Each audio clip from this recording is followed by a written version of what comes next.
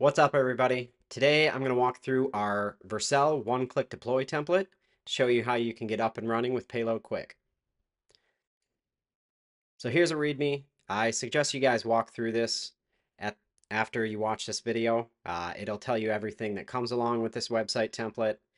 We also offer the one-click deploy for our blank template as well, but for the sake of this video, I'm going to use our website template. So start off, click deploy. What you're going to do first is select whatever GitHub account you want to attach this new repo to. So I'm just going to give this a name, one click deploy, and then select whatever Vercel team that you want to attach this to. This does work with all tiers of Vercel, so whether you're hobby, pro, enterprise, and hit create. All right, looks like I've used that name before.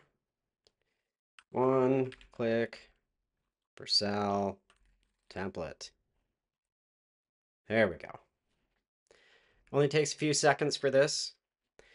Now we're going to add Neon for Postgres for our database, and we're going to add Vercel blob storage for our media.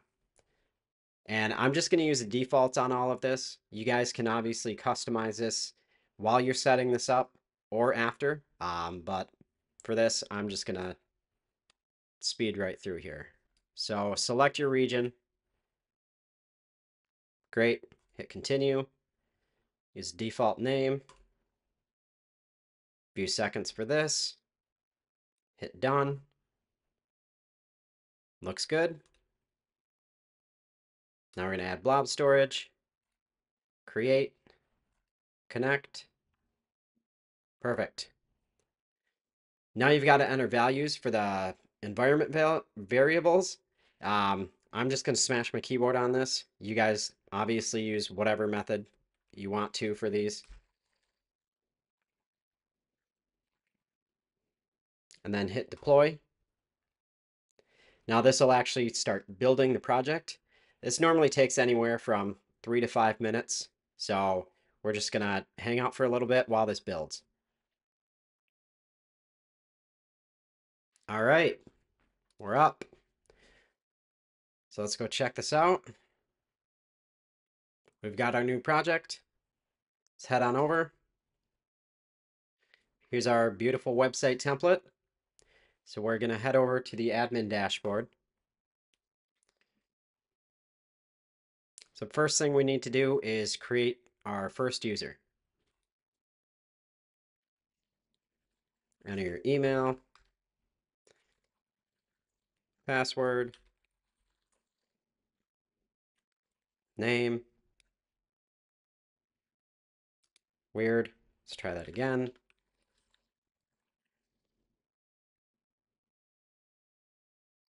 All right. So here's our admin dashboard. First thing we should do is seed our database. What this will do is give us a few pages and a few dummy posts that we can work with. So we're going to seed the database. This only takes a few seconds. Just going to hang out for a sec. Should be finished up quick. And then I'll take you into the pages and the posts and give you a look around real quick. Done. All right. So now we can check out the front end. So now we have a fully working front end. You've got a nice big hero image, couple content blocks, big media image, and a post archive, and then a call to action. Pretty cool. So we're going to head back over to the dashboard, go to pages. So here's our home page that we were just looking at. Here's our content for the hero. You can add links, your media, and then here's the content. So we had our content block, media block, archive block, and that call to action. So that's pretty cool. You can go over here, update this content. One click deploy. You'll see it auto saving, which is nice. Hit publish. Head back over here. Boom. Updates. pretty fast. So, like I said, there's also dummy posts in here, categories, users, redirects. This template really gives you a lot. And like I mentioned in the beginning of the video, feel free to go through the README, check all of that out, and kind of go from there. So this is just kind of a nice way to get up and running, give yourself a feel for Payload, how it works, in really only a few minutes. So I hope this video was helpful, and thanks for using Payload.